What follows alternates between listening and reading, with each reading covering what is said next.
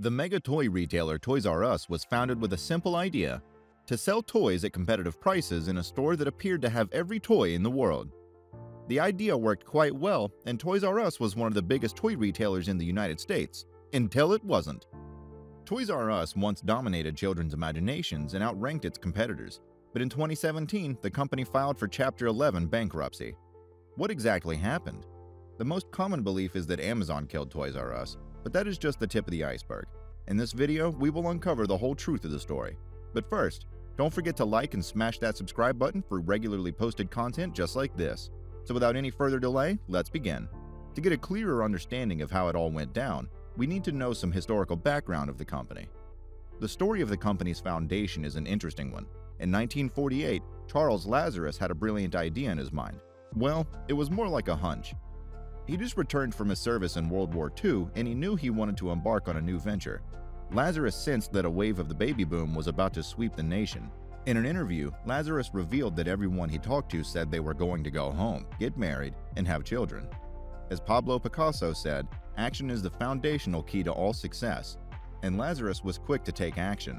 He decided to open a store in his father's bicycle repair shop, not to sell bikes, but to sell cribs, strollers, carriages, high chairs, and pretty much everything for the baby. He named the store Children's Bargain Town. His instincts told him the timing was right, and as we can see today, his instincts were on point. The baby boom hit in the 1950s. Strong post-war economic conditions gave Americans hope that they could support their family members. Lazarus's instincts helped him to capitalize on the baby boom. One day, a customer entered the store and asked, "How about a toy for my baby?" Lazarus also started selling toys after that. Lazarus observed that customers stopped returning for additional strollers, high chairs, and other baby items, but they did come back for the toys. So he started selling more and more toys. But he was not content with just one store. He had an idea for a gigantic toy store that would have every toy in existence, better than his current store or any other children's store he had ever seen.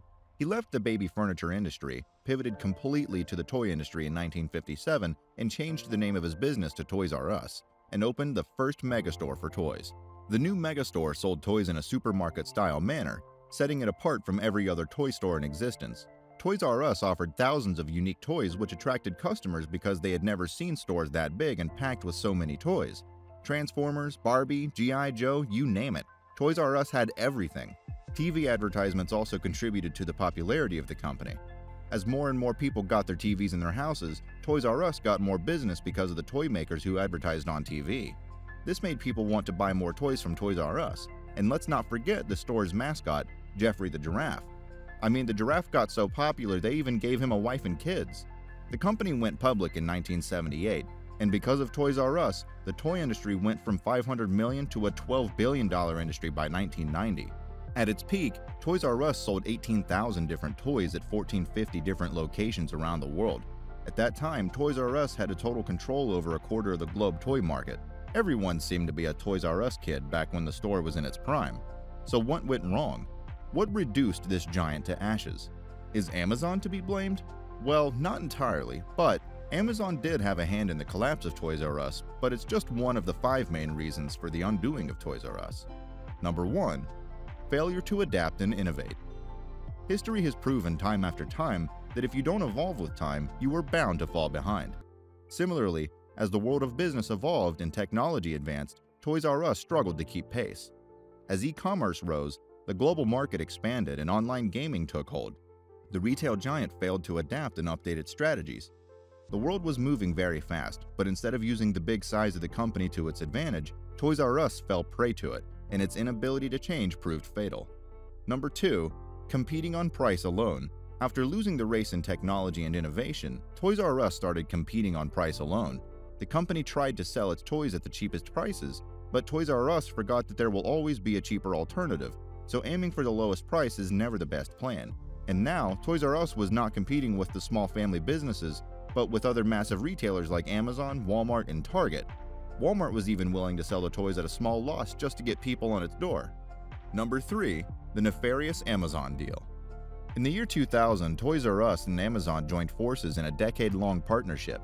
The deal allowed Toys R Us to stock a wide range of its most popular toys on Amazon and be the exclusive toy seller of Amazon, in exchange for $50 million a year plus a percentage of sales through Amazon.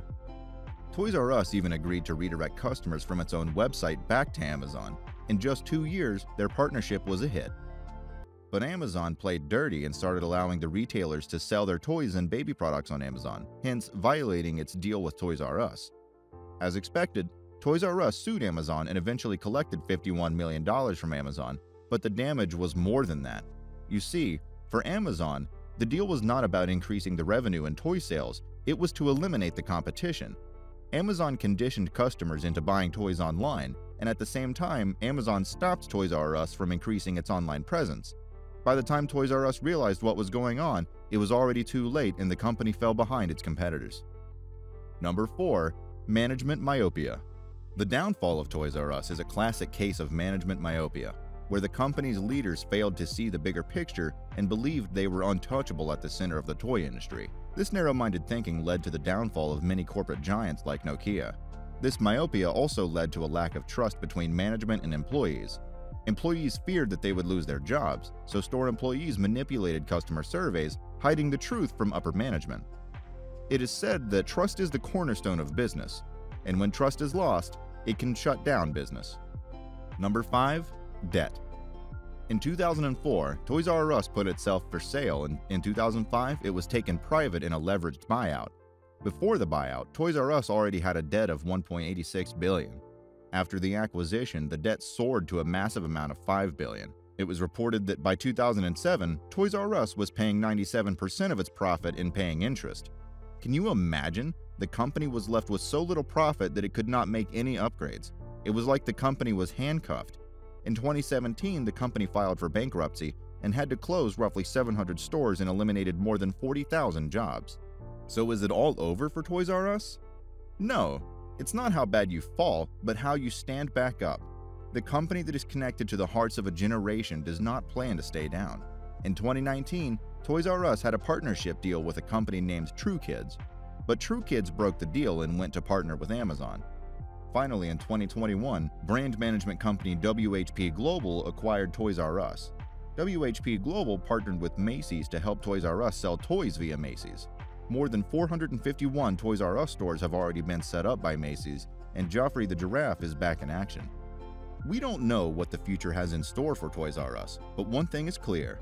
The story of Toys R Us has become a tale of what not to do in the business world. Do you think Toys R Us will become the giant it once was? Please leave your comments below. We would love to hear your thoughts. If you enjoyed this video, don't forget to hit the like button. Subscribe to our channel to watch more great content like this. Thank you for watching.